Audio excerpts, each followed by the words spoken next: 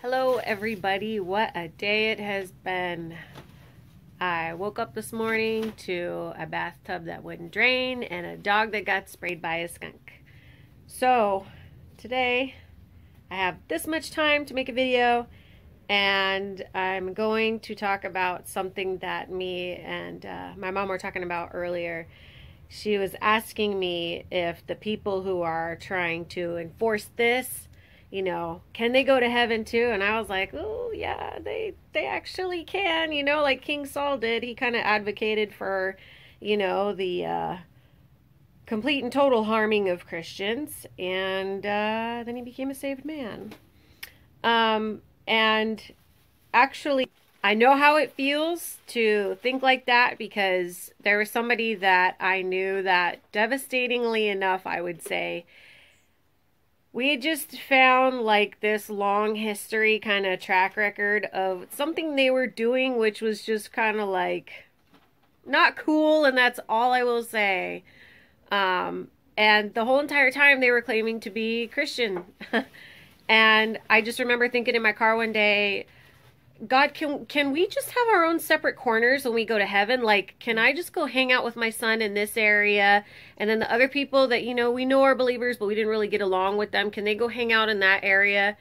And I just remember thinking, like, how can I reconcile that? If, like, me and this person are both saved, how are we both going to go to heaven and just be like, oh yeah, you know, nothing ever happened, whatever, it's all cool now. And I know forgiveness is something that we have to learn, but if you're going to sit there and say that, oh, forgiveness is easy, then you're not human, okay? You're just not, or you haven't dealt with anything and might have been living in a cardboard box. I don't know. Anyway, so I just remember having that question one day, and I asked God about it while I was in my car, and when I came home, I had something I had intended to read, but as soon as I opened my Bible, and this is one of those moments where God talks to you through His Word, I had just opened the Bible, and for some reason, I just decided to start reading.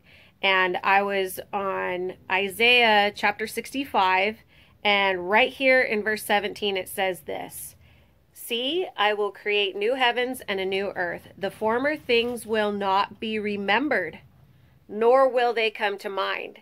So basically, when we have the new heavens, the new earth, and we're all perfect and everything, we're not going to remember what happened here.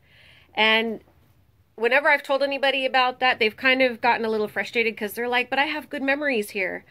Well, we right now have the knowledge of good and evil that came to us through Adam and Eve when they sinned by eating the fruit of the tree of the knowledge of good and evil. So when we have our new bodies and we live in a perfect heavens and earth, we can't have the knowledge of evil anymore. And so if our old memories have to include something in it that, you know, we observed evil things or spoke evil things or did things that are considered evil in the sight of God, we can't have memory of that, because we won't know no evil anymore.